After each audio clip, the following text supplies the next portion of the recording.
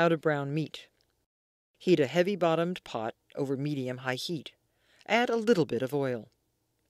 Pat the meat dry so it browns rather than steams in the pot. Season the meat with salt and pepper. When the oil is hot, add the meat, making sure not to overcrowd the pot. This would again cause the meat to steam. Let it cook until it's golden brown on each side before turning to the next side. You'll know the meat is ready to be turned when the meat releases easily from the pot and doesn't stick any longer. When the meat is done, remove it from the pot and set it aside.